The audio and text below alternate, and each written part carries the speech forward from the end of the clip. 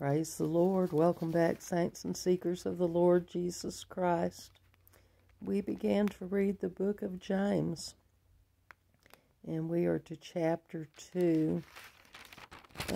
Chapter 2 is Evidence of True Faith. It's the title over the little headers, kind of tell you what the chapter is going to be about. Evidence of True Faith.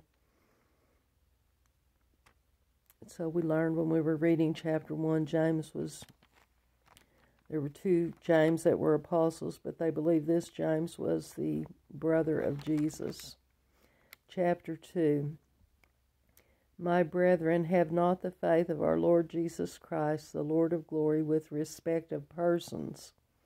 For if there come unto your assembly a man with a gold ring, in goodly apparel, and there come in also a poor man in vile raiment, and ye have respect to him that weareth the gay clothing, and say unto him, Sit thou here in a good place, and say to the poor, Stand thou there, or sit here under my footstool. Are ye not then partial in yourselves, and are become judges of evil thoughts? Hearken, my beloved brethren, hath not God chosen the poor of the world rich in faith, and heirs of the kingdom which he hath promised to them that love him? But ye have despised the poor. Do not rich men oppress you and draw you before the judgment seats? Think about that one in today's world. Do not rich men oppress you and draw you before the judgment seats? Do not they blaspheme that worthy name by the which ye are called? If ye fulfill the royal law according to the Scripture, Thou shalt love thy neighbor as thyself, ye do well. But if ye have respect to persons, ye commit sin, and are convinced of the law as transgressors. So that's a strong word there. If ye have respect to persons, ye commit sin. Verse 10, For whosoever shall keep the whole law, and yet offend in one point, he is guilty of all. For he that said, Do not commit adultery, said also, Do not kill. Now if thou commit no adultery, yet if thou kill, thou art become a transgressor of the law. So speak ye, and so do, as they that shall be judged by the law of liberty. For he shall have judgment without mercy, that has shown no mercy, and mercy rejoiceth against judgment. What doth it profit, my brethren, though a man say he hath faith, and have not works? Can faith save him? Well, we have an argument in the faith community today about faith and works, don't we? Well, here's what James is saying about it. What doth it profit, my brethren, though a man say he hath faith, and have not works? Can faith save him?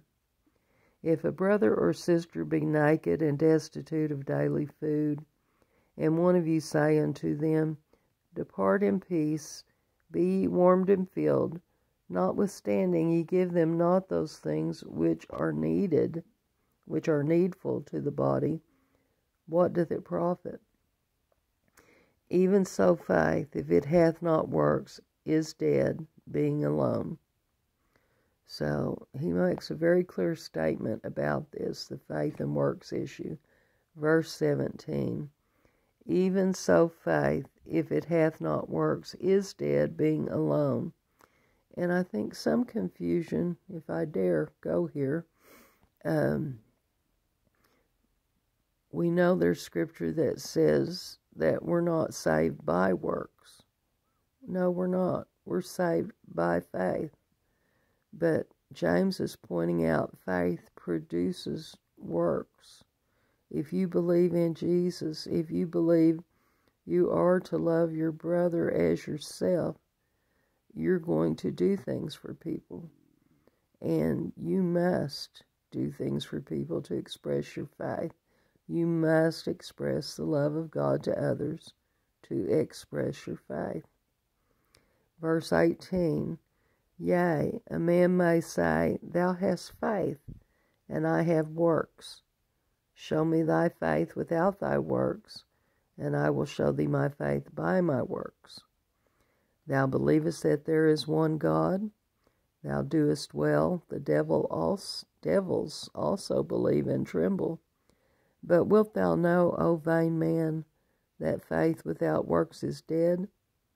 Was not Abraham our father justified by works when he had offered Isaac his son upon the altar? So works. In this case, Abraham was being obedient to God.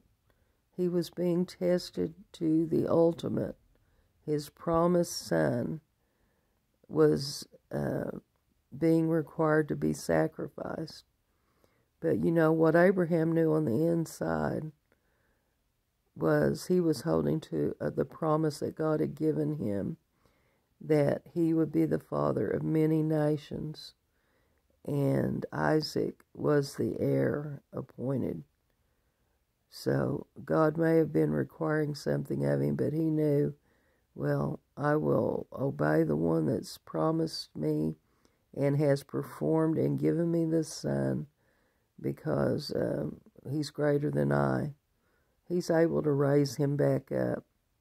And that's really what, this is just almost like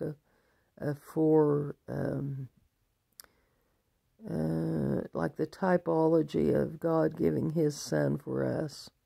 It was almost like that test. Would you give your son for me? I'm going to give my son for the world. That's how I see that. Verse 22, seest thou how faith wrought with his works, and by works was faith made perfect? And the scripture was fulfilled, which saith, Abraham believed God, and it was imputed unto him for righteousness, and he was called the friend of God. So Abraham believed, and that was counted for righteousness. Just like you and I, when we believe in the Lord Jesus Christ, that is what is required for us to inherit eternal life. So no, it's not by any works we do. It is by faith in Jesus Christ. But let's see what 24 says. Ye see then how that by works a man is justified, and not by faith only. Likewise also was not Rahab the harlot justified by works, when she had received the messengers and had sent them out another way? For as the body without the spirit is dead, so faith without works is dead also. Well, that is what James said about the issue, and we know it's in the Word of God, isn't it? I believe that everything that's in this Word I read was authored by the Lord. He moved on men to write things that were important to know, and we are to glean from each of those. And there's a balance with the faith and works issue. We don't come into the kingdom and plan on doing nothing.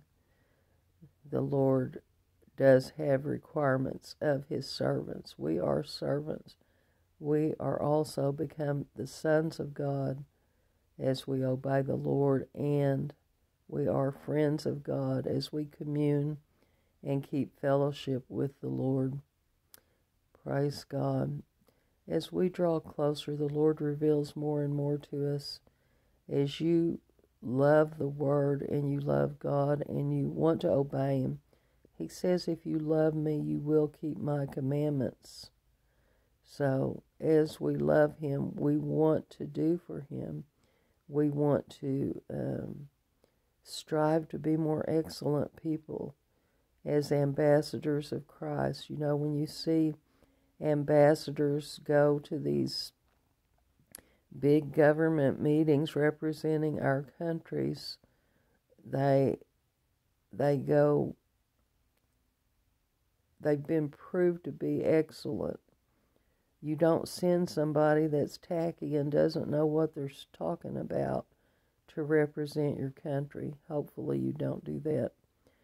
So we're representing the Lord Jesus Christ, and it is time to just step up to be excellent, to be servants of all.